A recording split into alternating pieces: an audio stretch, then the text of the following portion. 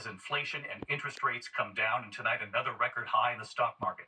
The Dow closing above 43,000 for the first time ever today. Mary Bruce leading us off at the state of this race. She's in Erie, Pennsylvania tonight.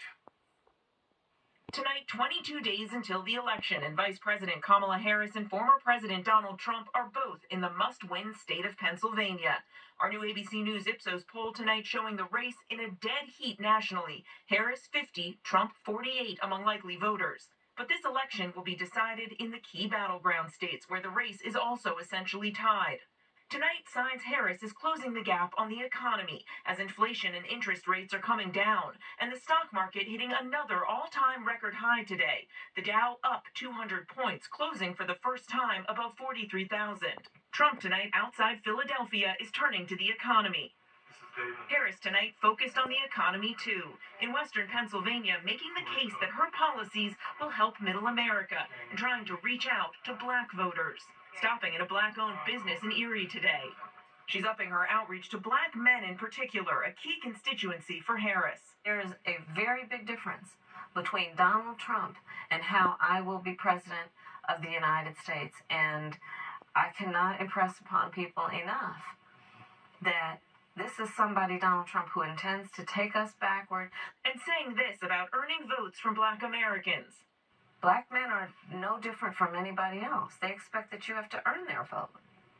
And that's why I'm out here doing the work that I'm doing about talking with folks, listening with folks, because I'm running for president of the United States. And it is incumbent on me to earn this support.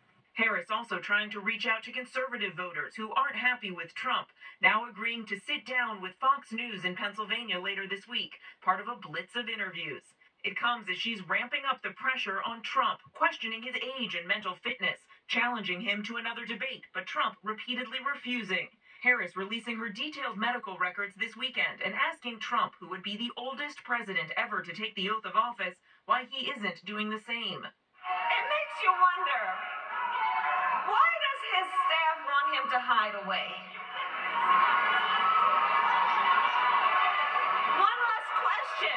One must question, are they afraid that people will see that he is too weak and unstable to lead America? Is that what's going on?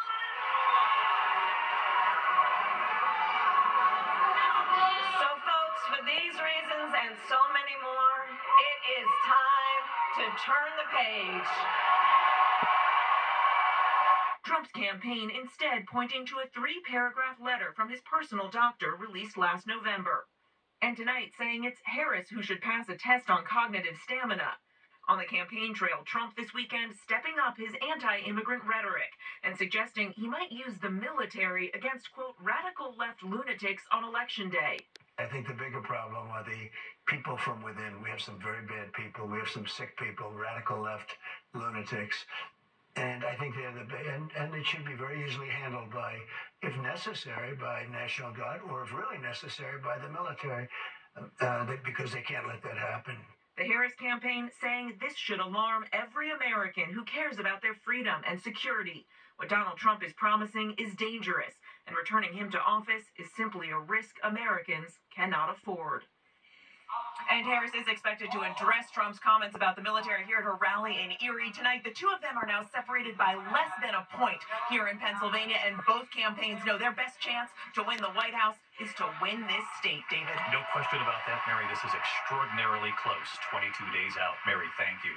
We turn now to the alarming threats against FEMA workers after weeks of dangerous misinformation about FEMA's response to these hurricanes. Tonight, the news coming in, there has been an arrest amid the threats targeting the workers, a suspect now arrested with multiple guns. Here's ABC's Victor Akendo.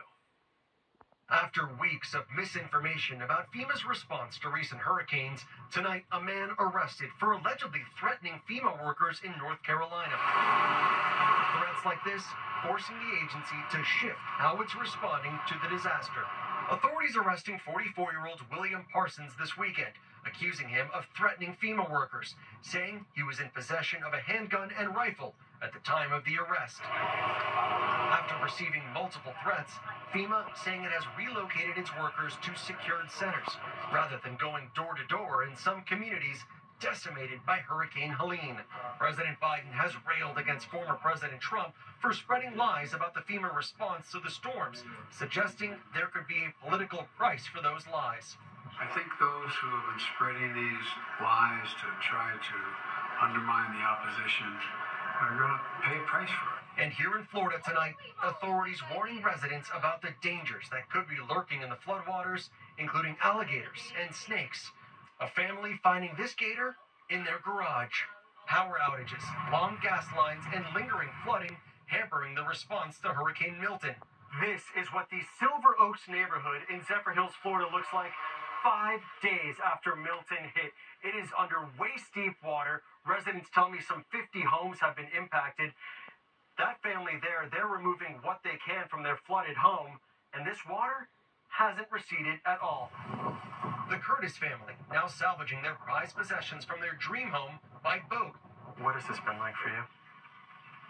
Just devastating. Devastating. Looking back at your home. Yeah. Devastating. So trying to salvage what we can. Cherished memories from years ago. Our entire life.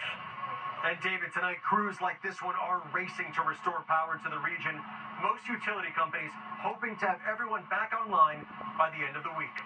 David? Victor Akendo and the team staying on these hurricanes in the aftermath. Victor.